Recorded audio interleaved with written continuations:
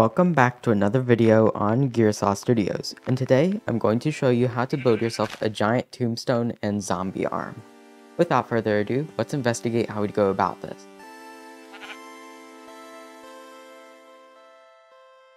Starting off, get yourself a decently large flat area. Of course, you need to have the tombstone and the zombie arm.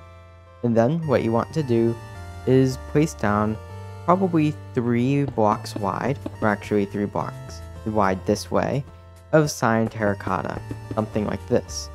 And then count maybe 15 or so blocks, depends on how big you're going. And then this is 12, right here is 15, and now I have the grave kind of ready for building. But you might have to go a little bit thicker if you want writing, and you only want it to be on one side. If you want to have writing and it to only be on one side, then you're going to have to go 4 blocks wide. And then if you want it to be engraved in, you'll have to go 5 blocks and move your cobbled deep slate if you use that as the inside. Essentially, we want to have the outside be a little bit thicker, and then stone on either side, because here's what the stone does. You can use stairs on it, and then the cobbled deep slate on the inside looks like writing.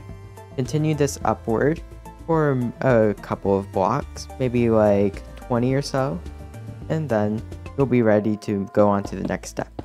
Optionally, you might want to make the edges of the grave rounded like that.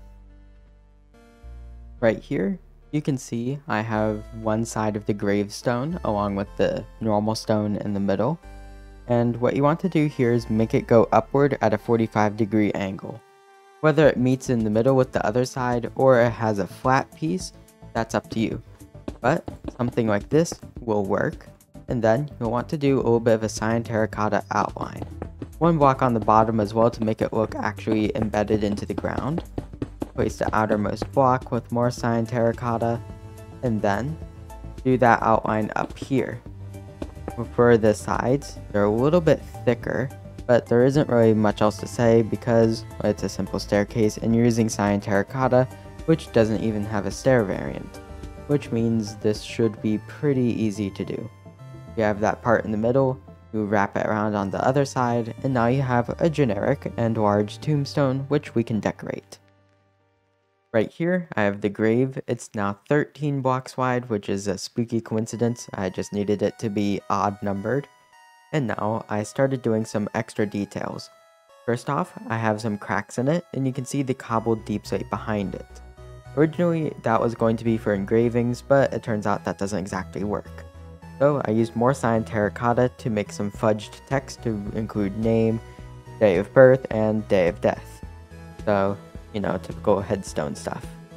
And now, what you want to do is add a little symbol to the top, whether it be another grave, a skull, or a cross, something fitting. And then, now you have your grave. Use some stairs and slabs in order to make it seem a little damaged. No headstone is going to be completely perfect, especially because something called the elements outside. So, do some damage to it in order to make it seem more realistic, and maybe even incorporate a few other blocks in there, maybe some tuff or andesite, and then do the same to the back. And now you'll be ready for the actual grave part. You want to do a thick layer of coarse dirt going all around, so that way we have some dirt without anything growing on it. Right here, you can see the tombstone now has some tuff on it, some buttons, pretty damaged too, and now it looks more realistic. On the back, I did the same thing, nothing really to talk about here. I added some coarse dirt mounds, and then a thick border of it. Notice it's not perfect, which is intentional, and now it looks like it's been recently placed. And that's kind of the point, it's a zombie coming out of it. And now what you want to do is, before placing down any of the zombie stuff, get some rooted dirt, and then you want to make some lines across this. Something like this. I know I'm going a little bit fast, but this long arching line, you can see how that adds a little bit of texture onto it. Some roots as if there was a big tree nearby, etc. Keep these in place, and then you'll want to start roughly in the middle, make sure it's lined up, and then potentially about this size for the arm. and then you'll want it to go up. Of course, try to see what dimensions work best, and if need be, watch ahead if you're having trouble. Right here, I have this gray monolith sticking out, and I also have some foliage around the grave. The singular poppy, so that way I have a generic story. And now, it's time for the actual arm. It doesn't need to be very tall. This could be an appropriate height, but there's one thing you should keep in mind. Having a gray monolith like this and having nothing else on it can get kind of boring.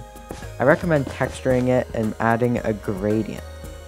Use some gray wool and some gray concrete powder, and make it into a tuxedo, which means depending on whether this is a left or right arm, you also want to make a little bit of a white zone, although that should be one block inward since that's the undercoat. Like this, make it go up like this, and what do you know? If you add a singular button or two here, now it actually looks like a little piece of a suit popping out. The hand will be lime green because it's generic but also recognizable. Now all the way up here, make sure the gray goes to the top and that the button is not the last block. And now you can start placing a little bit of lime concrete just to designate that this is in fact the top. If it bulges out like this, that's completely fine. In fact, I almost recommend it. Right here, you can see the monolith has now been turned into a fist rising from the ground. From the bottom, mud, gray concrete, gray wool, gray concrete powder. And now you can see how that makes a gradient that goes up. And then, from the bottom, you can also see another dirt mound, kind of like what's around the tombstone itself. This is to make sure that, well, it's realistic, didn't get out clean. If you somehow manage to stick your entire body in the ground and come up without any dirt on you, please comment below how you do it. I'd love to learn that skill. But anyways, make sure you have the dirt for realism reasons. And then I have this little white part. You can see how it has the buttons on it. And then this part here juts out a little, simply so I could change the dimensions on the hand itself. It only has 3 fingers. You can try giving it jewelry, but personally, I found that it doesn't work and kind of makes it look like a weird frog, so none of that. And then some lime terracotta to divide the fingers. Right here is the thumb. Not the best thumb, but gets the point across. And now, you have a giant grave which has a giant zombie arm coming out of it. If you're wondering how I get the gray concrete powder levitating here, look closely. It's string. Make sure you always have string handy if you're working with gravity-affected blocks. And now, it's a little piece of decor for your outdoor builds. While some other things might be a little bit more Minecrafty, like a pumpkin or a skeleton. You know, I really wish I could redub those tutorials. I had such a cringy voice back then. But anyways, it's a more interesting and unique one. Who's really going to build this on a whim? People are going to choose more generic options, which isn't always bad. But if you ever wanted to stand out, this is the way to do it. And with that, it's the end of today's video. If you enjoyed this video, remember, please like and subscribe, it really helps me out. And sorry for this releasing on a Wednesday. I was initially going to build a cemetery. You can see all the way over there, I did just the beginning. And then the Pale Forest got announced and I realized that I really needed those blocks for the inspiration I was grabbing. Hint, it's the same game as the Earth Mover. So that was off the table for a while. So sorry about the delay. Anyways, enjoy the rest of your day. Take notice that I'm using a slightly altered version of my skin. Gearsaw out.